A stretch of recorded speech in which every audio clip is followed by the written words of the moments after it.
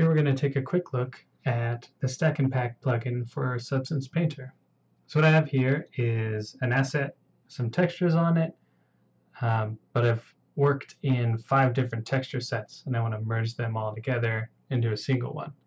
So here in the plugin I have one of each texture sets, named default just like it would be, but I have some quick commands that allow me to group everything together, unassign it. This allows me to drag and drop and organize them however I'd like, put them all back into their own groups, reset it. In this case I want to stack them all together under this single asset called home base. I want to save it into export stack and pack. Set up our naming convention, so we'll do our material set, then underscore map name, and then we'll hop back. So here's a quick preview of what the name would look like, home base underscore base color. And I have my presets. So here are my document settings. I could clear this out or adjust it, make my own preset. So if I type in base color, then it fills it out for me to normal. In this case, we'll load up a preset just to see what we're going to export. So we've got our base color, 8-bit, sRGB, normal, we'll do a PNG 16-bit, and then our roughness, metallic, and mesh AO in 16. Set this preset, make sure it's RMA. Let's do infinite. Then I'm ready to go. So export out our maps. So it'll do any baking that it needs to get the correct ID information so that it can stack them properly across the 5 different sets.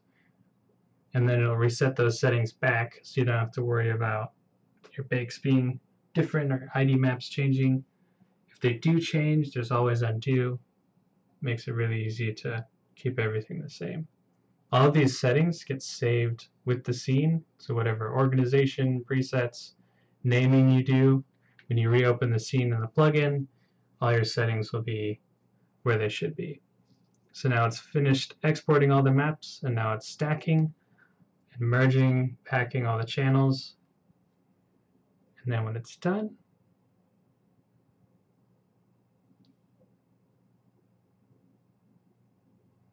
we did infinite dilation, so it's dilating all the maps.